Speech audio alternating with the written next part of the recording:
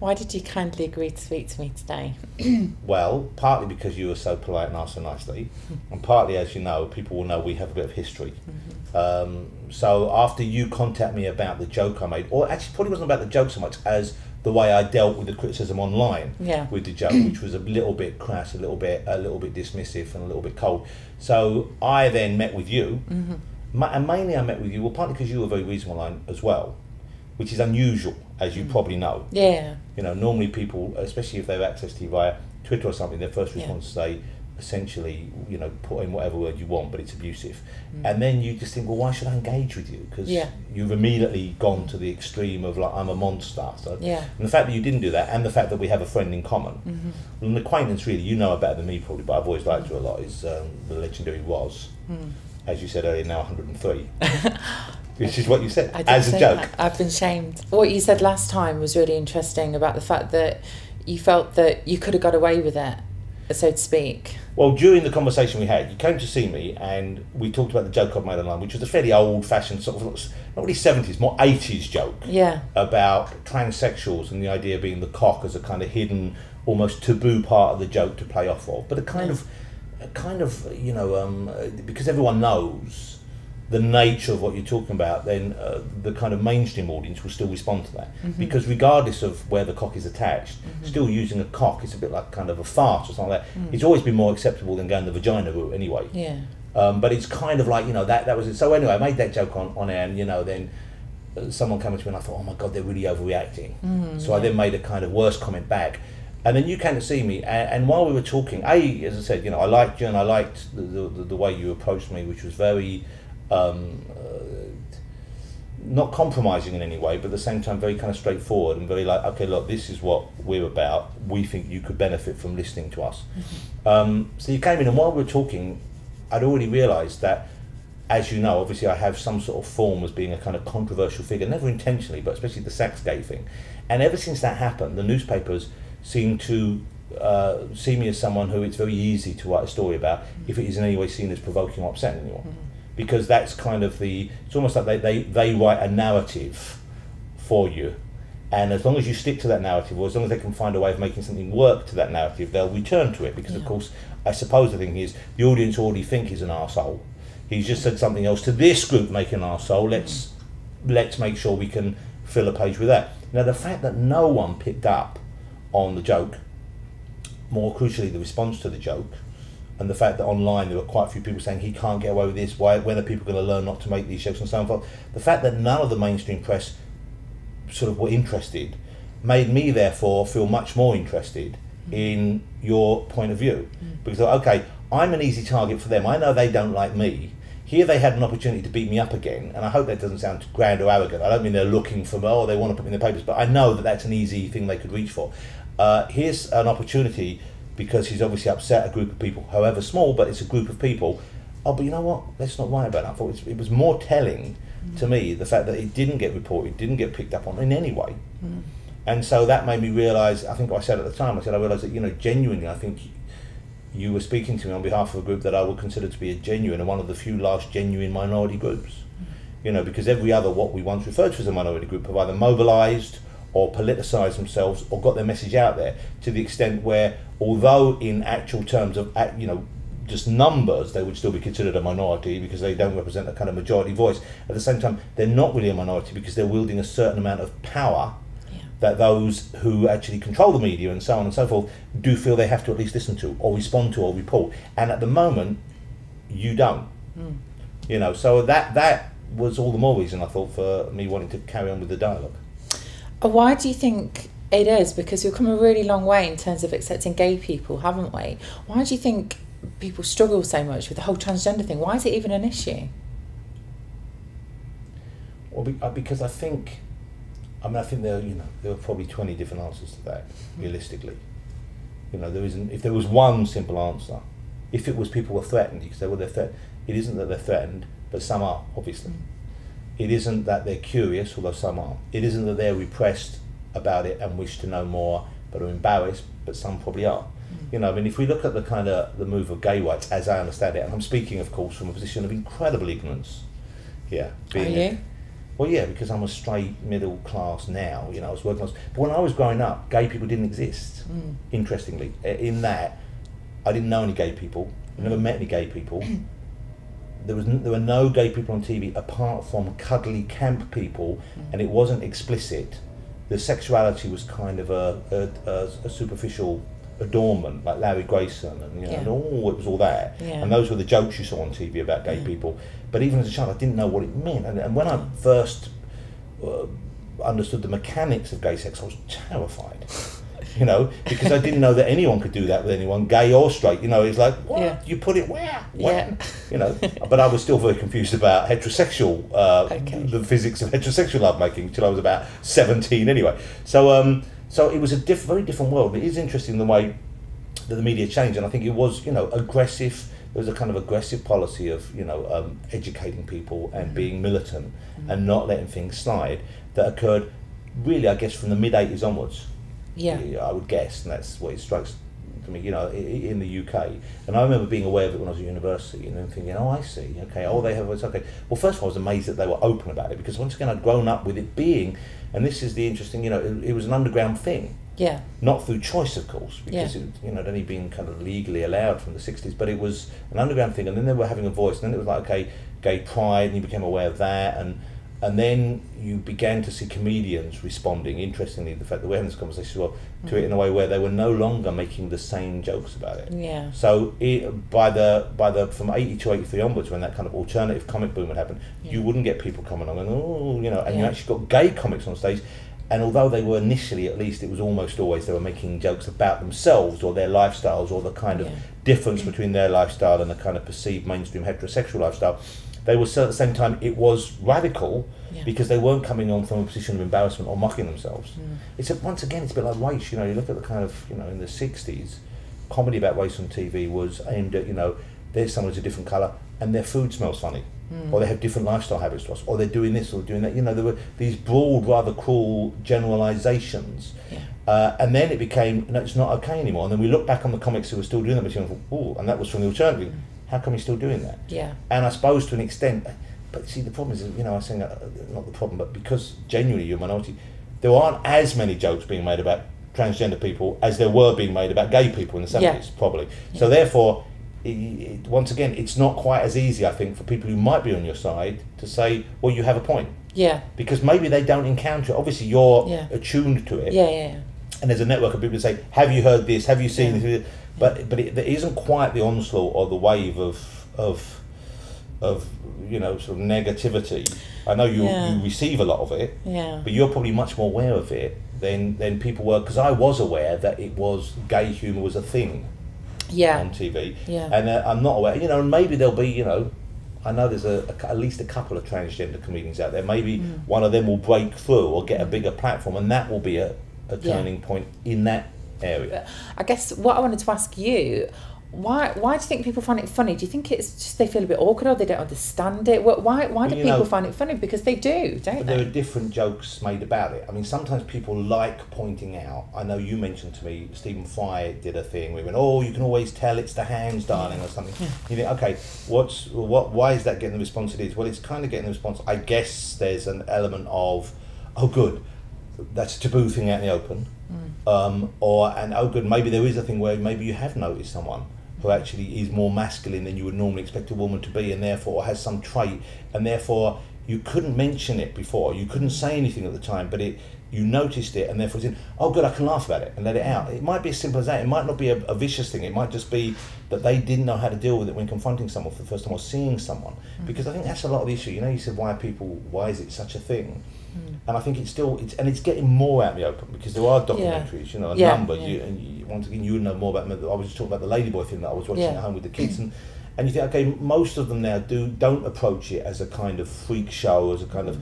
I'm sure some people are just there because there's a prurience and a kind of a voyeuristic interest, but a lot of them seem to be handled very sensitively. And when you see a person going through the challenges involved in you know, becoming the person that they are, then you realise, oh, hold on, this is a tough life. And it's difficult all the way. And you often see, for example, someone encountering abuse or talking about the abuse they've faced, and unless you're a very kind of cold person, then you will respond to that. Yeah.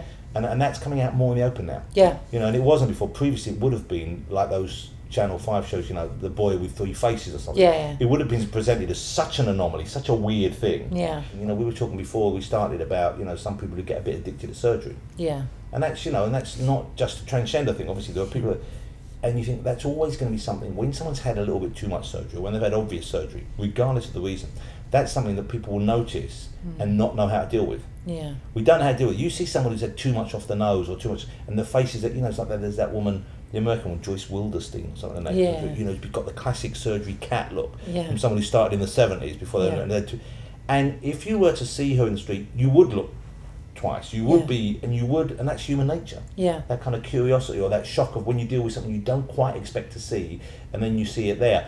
And I think that, so there's that element involved, and Yeah. then there's the kind of what's seen as like the ickiness of it. Yeah. Anything to do with genitalia, Yeah. I think a lot of people find difficult talking about. Yeah. You know, Yeah. and especially if it involves surgery in genitalia. Yeah. That's a huge shock to people that, you know, that someone would find it, and also there's the kind of, I think the knee-jerk casual response is that, why would you want to do that? Because it's still so ingrained in people's heads that if you got a cock, you're a man. Yeah.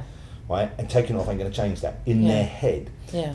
And I believe this probably to be true. Once again, it might be a generalisation I've made up, but I get the feeling that's the case. But I think the more we see on TV, and the more openly that's discussed, the older know it isn't the case. And you see people going through that, and you realise that they're aware of the enormity of what they're doing, Yeah. and they're also aware that, you know, that's what they need to do. When you see that, you think, oh, I see, I get it now.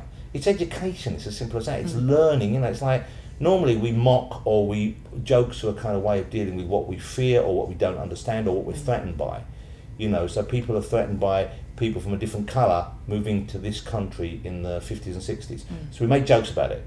So we can all laugh about it. So it's not a threat because we were just all laughing at that. Yeah. You know, and sometimes that's a good safety valve for society. Sometimes it's a bad thing because it does perpetuate certain stereotypes. It does perhaps enable people to feel more comfortable with their bullying, although I personally disagree with that theory when that gets put forward, because I don't think people bully because they hear a joke and think, oh, it's okay for me to say this. I think they bully because they've been brought up incorrectly. And maybe after the event, but, you know, I've never wanted to bully someone, even if I've laughed at a joke about them. You know what I mean? It's like, you know, when I was a kid, I laughed at jokes about gay people when I heard them on TV. But first time I met a gay person, my thought wasn't, oh, this is one of those people I laughed at, good, I must now be mean to them. It was like, oh, this is a person, I should be respectful to them as I try to be to everyone, you know. So I think I think, you know, there's a lot more going on than that. And I think actually people sometimes do themselves down by saying that because you're giving them an excuse. Do you think that actually when comedians are making these kind of ladyboy cock jokes, that they're not really connecting that with the reality of trans people, which they're probably aware of and probably quite sensitive to? I think probably a lot of the time, you know, once again, generalising is always a bit tricky because there might be some people out there who genuinely have a dislike or fear of transgender people or bad experience and want to be mean. I don't think, I've never met anyone, but, you know, there might be some. I think overall there is you're absolutely right, there's just a huge disconnect between what you say on stage or on TV where you're essentially playing a character. Even comedians, most comedians who are sort of themselves on stage, like I'm sort of myself on TV, but that isn't really me. And that's why it always amazes me when someone says you're this or you're that, and you think, well, no, I'm not. And you think, oh, I realise I know.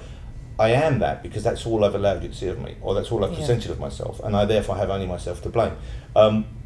You know, I was talking about that book earlier, that book, The Man Who Is Magic, that I loved when I was a kid, and there's a line in it, you are who you pretend to be, so be careful who you pretend to be. And that's so true, you know, because if that's all you present to people, then of course that's all they have to base their opinion on. But I do think if someone was making a joke that made someone feel uncomfortable and that person was there, most people I know who make jokes for a living would feel a little bit ashamed of themselves. And that would be a wake-up call. They would go, oh, I upset you, I don't want to upset you, you know, and there's always a moment of awkwardness. And so I think, I mean, you know, if you're making it, and sometimes jokes, it is difficult because sometimes the joke, the subject is not the same as the target.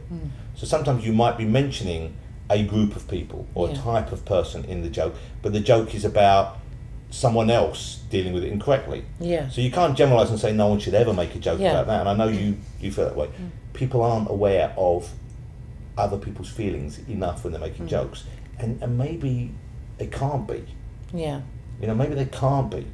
you know, because if you were to run every joke that was written through a kind of, you know, about people or groups of society or attitudes towards it, then a lot of them you might think, okay, you can't say that. I don't know though, you know, I think back on my favourite comedians, and as I get older I think back, and I think even the ones who are quite old, the ones that I still look back on, I think that was a genuine talent, and people like Lenny Bruce or Steve Martin, who actually were almost had the mindset of a very modern person today. Yeah. They weren't people trading in jokes, you know? And even the so-called insult comics back then, people like, you know, Rodney Dangerfield. Rodney Dangerfield wasn't like Bernard Manning. He wasn't making jokes about people because he made jokes about individuals or people who he'd met, and they were kind of insults that were very well crafted insults. Whereas Bernard Manning would do jokes about chinks or blacks or women or fat people, and that was the language that he used back then as well. And the audience were laughing with him, and it did seem a little bit hateful. And do you think that jokes about transgender people become seen in that same light? I think they will be. Yeah. I think because of the work you're doing, work other people do, I think they will be. I mean, there's that thing, once again, I'm playing footsie with you, but once again, it's only because I've got really big feet and pointed shoes. Once again, I think sometimes people say, when you make a joke, they say, would you, this seems to be a very common thing right now when someone wants to point out something to someone and say, you've done something wrong. They say, would you be able to make that joke if you switch the word Muslim for Christian, if you switch the word black for tranny, if you switch the word, you know, Asian for, you know, whatever. Yeah. And a lot of the time you couldn't. Yeah. Now, I don't know how useful that is, because obviously sometimes, well, I think it's a useful first step, but I don't know whether you can follow it always through to completion. Okay. Because I think sometimes you're making a joke about a different aspect of. Yeah. So, you know what I mean? So it's like, you can't necessarily, you know, I've heard people make jokes about eating and people eating too much. And okay, if I was really obese, and I'm a little bit fat, but if I was really obese, that would upset me. But was it a joke aimed at me? No, it might have been a joke aimed at the food industry, or it might have been a joke aimed at, you know, even sometimes the comedians are making jokes about themselves and their response to something. And you think, well, okay, so I don't think we can say you can't use any of these words. You know, I don't think you should not be able to use a word that even has, you know, like racial connotations, providing you're making a joke about the nature of that word. You know? So I don't think there can be, basically, there can't be hard and fast rules. But I think really, you know, and also it's got to be down to the individual. Yeah. See, I'm all for some sort of biodiversity out there. I think there should be different voices expressing different opinions. And it might be an opinion that many of us find very, very objectionable. Doesn't mean it shouldn't be voiced. Doesn't mean it shouldn't be out there. Because it might well serve as a rallying cry for people to oppose it. It might actually be a good thing in some ways, even though it's not intended as a good thing. You know, basically I'm just opposed to any sort of censorship. Yeah. I would rather that we have someone who can go out there and they can talk about, you know, the most awful subjects, glowingly if they wish, because I do have faith that society as a whole is good. Yeah. And society as a whole will respond to that in the correct way by saying, no, that's repulsive. You can't carry on. But I think the position that you might find yourself at with your work at the moment is that people haven't quite come round to regarding transgender issues and transgender people as having the voice and having the kind of rights that maybe they should have. I think when it's pointed out to them, they immediately get it. Yeah. But they don't really want to hear it. Also, you know, it spoils your fun. Yeah. And you come to me and say you can't make those jokes anymore. Yeah. By forcing me to acknowledge that, oh man, that's okay, I can't go there then. Yeah. You know, and as you know, it wasn't a kind of, when I made the joke, it wasn't an arbitrary, let's make a joke about trannies this week. There was a news story that week, and then we chose to go that particular route. You know, but now there's a news story. See, literally 10, 15 years ago, I'd have fucking been over the moon. There was a story about a tranny. Yeah. Either transsexual or just transvestite. And transvestite, still, I guess we can kind of still go there a bit. But you'd sit and you go, good, because I know most of my audience are not and will not have encountered a transgender person. Yeah, I think, really though? Do you think that's what it is? I think that's partly, that's why it's easier to go, okay, we're all this, okay, let's use that thing I said earlier that maybe we shouldn't use. Yeah. Say you wanted to make a joke about black people. Yeah. If you're making an audience in which 50% of them are black, you're going to think twice. Yeah. If you're making fun of an audience in which 97% of them are white, yeah, you're going to think, well, we'll probably get away with this. And that's the way it's been. Yeah. And what's interesting is that it's changed, not because suddenly the audience has become 50-50 or people are more aware of the black-faced audience, because they realise that's not okay. Yeah. Okay. So I think it used to be in an audience there probably were. I mean, I don't know how many. I mean, once again, I hadn't met a transgender person until I went to America, made a documentary series years ago, and we were interviewing someone about their experiences. And then now back in the UK, and then I met Roz, and I met this other person who I actually can't stand, and I met you. So I know a few more now, but I don't know that many. And my daughter, as you know, she's gay, so she comes up and talks a lot about I'm not sure the word, is it LBGTQ or LGBTQ? LGBTQI, lots of They different. keep adding to it as well. They do, yeah, it's ridiculous now. I find it quite hard to keep up. Unfortunately, I don't really have to. So those issues, so I'm more aware of it now than ever before. But I think it's still something which is, it's still not quite out there in everyone's head. I mean, like, everyone accepts gay people. Yeah. Everyone accepts gay pride. Mm-hmm. Everyone accepts that you can't be homophobic. Yeah. Transphobic is still is not a word that most people have heard. Yeah. So even just on that level, I think you can see, okay, well, then it isn't a level playing field yet. Yeah. And that, of course, would make it easier to make jokes because it isn't, Well, what I wanted to ask, actually, is how do we get trans people into the media and actually getting their voices out there? Because it wouldn't be so bad if, we had these little jokes and stuff, if somebody could flick over and see a trans person presenting the news in the way that we see Muslim people presenting the news. It'll be step by step. If you look at gay, let's look at this because it's a very easy parallel to make, but if you look at kind of like gay rights and the gay movement, when I was first on TV, I don't think there were many gay hosts of people, but I was aware of quite a lot of gay comedians out there. There was Simon Fanshawe, then Norton came on the scene, and we knew Graham, and there were a few other people. And Fanshawe was doing a lot of work in the clubs where he was going out there and sometimes getting heckled for it, but basically going, I'm gay, get over it. My humour isn't about being gay solely, but there will be some jokes. And then Norton came on TV, and Graham very early on very much embraced his sexuality in a very open way, and he would go on stage. I saw him do better. He'd go and say, "Hello, it's me, Graham Norton, that puff off the telly," and that was a good joke because people were like, "Okay, well, he's mentioned it and he's okay about it, and he's made a little joke about it. It's cool. We can relax." So when you get someone coming out, I imagine as soon as you get one or two breakthrough acts, either as comedians or performers or TV hosts or whatever, who come in and go, "Yeah, I'm trans. Okay, we've dealt with that. Good. Fine, let's move on. Now let's do the job." And the job is done well. They are still funny. Or they are still just competent and slick or whatever, then that will be the turning point probably, and that will become when it's like it will gradually be less of an issue. So it's no longer a novelty. I mean, it isn't a novelty seeing someone who's clearly a gay man or woman on TV anymore. It isn't really a novelty. I mean, maybe they don't feel as represented as they might be, but it isn't. You don't try to think, that person gay? Wow, it's a gay person doing, I think that guy's gay. Now it's like, oh, he's probably gay. Yeah. It's not an issue. I mean, the thing about transos, and you would know better than me, is unless you are, you gave me a new word last time, but stealth. Yeah. Living stealth. I imagine in a way though, you certainly you wouldn't want to be known, just like you wouldn't want to be known as the gay comedian. Yeah. You wouldn't want to be known as the trans comedian. Yeah. You wouldn't want to be known as the trans presenter. But I imagine the first few people who break through will be. Or have to be politically, yeah, definitely. And in a way, they'll be the ones who have to do that to actually open the gates and make it okay for others to follow, I guess. But that's probably what would happen, I imagine. There'll be, a couple of breakthrough acts or a couple of breakthrough people, and I see, and they will be wheeled out every time there's a discussion of it.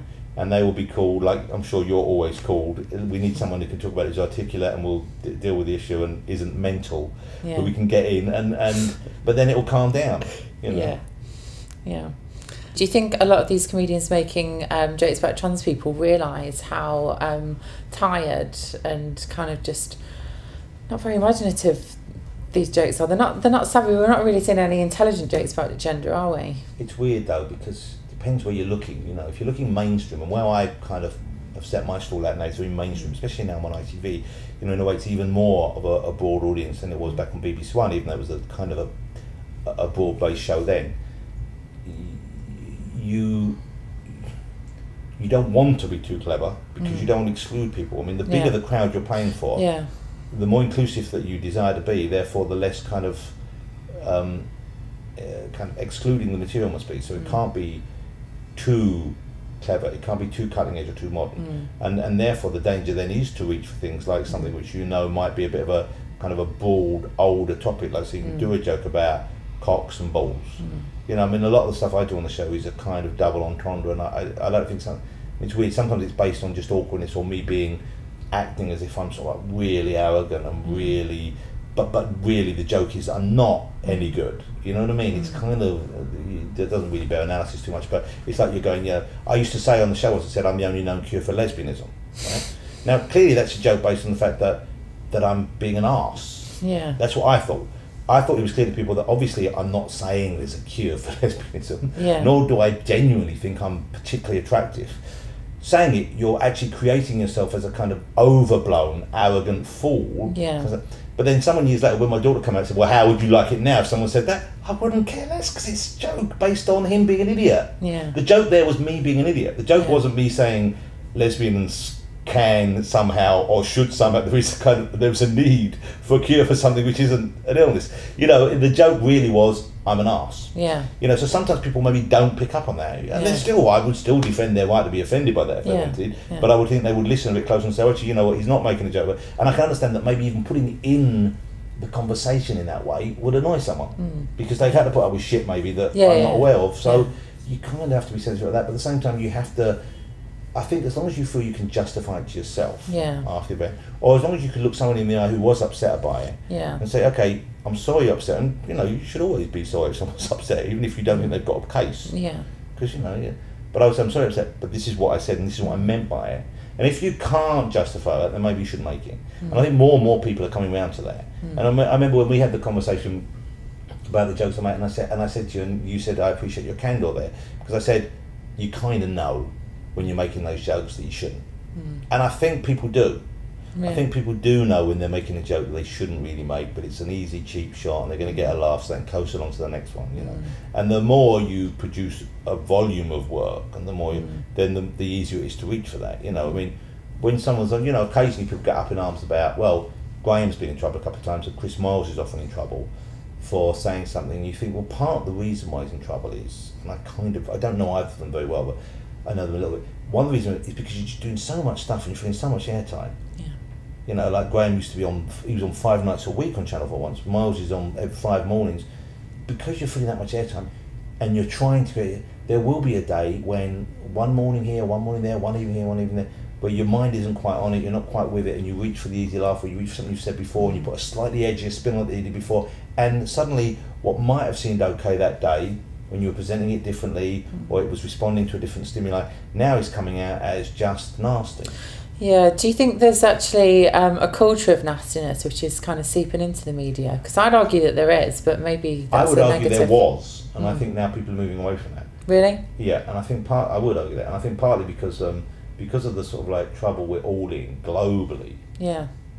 I think everyone's been forced to stop and consider their fellow human beings a little bit more than they were. Yeah. You know, when you're riding high and everyone seems to be good and everyone's got enough money, and of course there's never a time when everyone's got enough money, but it feels that way.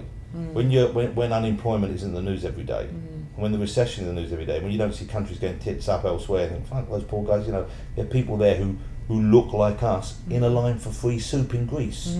That's not good.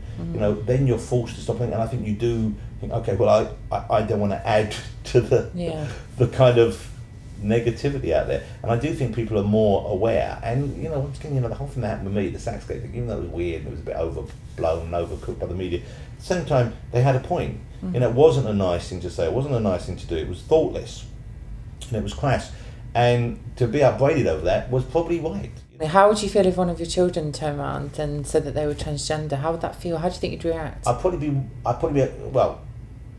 worried, in that I would worry about 2 things initially. One is, interestingly, I would worry about the reaction that got outside. Yeah. Which I would no longer be worried, and I could speak from first-hand experience to this, if one of them came home and said they're gay. Yeah. Because I wasn't worried about Betty Sister, because I didn't think that the world was going to be hostile. I think your first reaction to children is wanting to protect them, and so if that had been the case, I thought, oh my God, you know, and I'm sure, I can't say I'm sure, but perhaps the reason some parents react with fear or alarm when a child comes out to them is because they're worried about how the world's going to treat them, you know, maybe. And I think if one of my kids comes out and was trans and certainly wanted to go through the kind of surgery of organisation, I would worry about that as well. Yeah. You would worry about anyone going through surgical procedures in the same way that, you know, you don't want anyone to have surgery for anything if they're lucky enough to avoid it, you know, and there's always concern about that. But once again, because of my comparative ignorance as to the actual process and the success and whether or not they're ever really at the position they want to be, I would worry about that side as well. But I guess that together you would go on that journey of discovery and education. You know, I mean, it wouldn't be something that would. I mean, it would be of more concern to me than when my daughter came out and said she was gay. Yeah. You know, but I wouldn't. You know, my son came home and said he was gay. It wouldn't bother me. But if he came home and said, "Look, Dad, I am trans and I want to become a woman physically as well," it would be a bigger thing to deal with, and I suppose also because it's going to have a bigger impact on all your lives. Yeah. Because you know that they're going to have to go through periods of recovery and adjustment and change, and so it would perhaps be a bigger issue, but it certainly wouldn't be an issue that would make me change my feelings towards them. You know. And how was the reaction with Betty? It is Betty, isn't it? Yeah. Yeah. Well, I just thought great, good. You know. Well, I mean, in terms of press and stuff. Oh, press was when it became a story, which I wish I hadn't. And I didn't. Here's the weird thing: is I was doing a chat on Gaydar Radio, and I can't remember what I was doing. I think they just got me on Twitter and they said, "Oh, we're doing this thing. Do you want to have a chat?" And I said, "Yeah, okay." Yeah. And I've done things. I did something with BBC Sheffield a while ago. They got me on Twitter and said, "Do you want to?" Okay. And one of the questions was, how would you feel if one of your kids, someone said, well, they want to know how would you feel if one of your kids, just a question just asked me. And of course it just happened like a few months before, and I thought, well, I don't want to pretend it hasn't happened. Yeah. Because even if I'm elusive about it or evasive, Yeah. if it then comes out she is, Yeah. people might think that I had a problem with it, Yeah. which would then reflect on her and make her uncomfortable. Yeah. So I thought, well, yeah, so I have to say, well, it's happened. So, and it wasn't an issue. And of course, then it looked like I was outing her on air, Yeah. which of course I wasn't, because she was Yeah. already out to her, all her friends and stuff. But the reaction was, it was a kind of quite a big story for a week or so, I guess. It was very weird, but a lot of it is a reflection back on the way people perceive you. A couple of people said, "Oh, that's Ross trying to get attention for himself," and you think that's just odd. But I could kind of see why they might think that. But it's an odd reaction because it wasn't the case. But it was. I was worried once again. I was worried about her. I didn't want her to have her life infringed on anyway. And there were photographers who went down and tried to get pictures of it. That's not fair. But just by talking about something shouldn't mean that it's fair game. So I was worried about that side of things. But really, it was fine. It blew over fairly quickly. And I think she liked some of the benefits because she then got invited up to Manchester Pride, which she wasn't going to go to. Okay. And so she got tickets to a couple of things out of it. So there was some good. But that's being a sort of famous gay, I suppose. But really, in the long term, I don't think it was an issue. Okay. There are trans politicians and public officials around the world, and I think television presenters and all sorts of things. Why do you think there isn't anybody in the UK? There's no one, is there really? Apart from David Cameron, of course. Have you know about that? Are you accusing the Prime Minister of being a secret crossdresser, Jonathan? I would like to think I would like to think he got up to something interesting in his spare time because he's very dull the rest of the time. I don't know what it is, but once again, if you look at the kind of the analogy with gay rights, right? Peter Tatchell was a very outspoken figure earlier, and he was seen by many as being early on as being an irritant, as being unnecessarily vocal about something that he shouldn't have been, as being aggressively pro-gay. And I think he was seen, maybe I'm wrong, but I think he was seen as being not a joke exactly, but he wasn't seen as being a force for good necessarily early on. He was seen as being a bit of an extremist.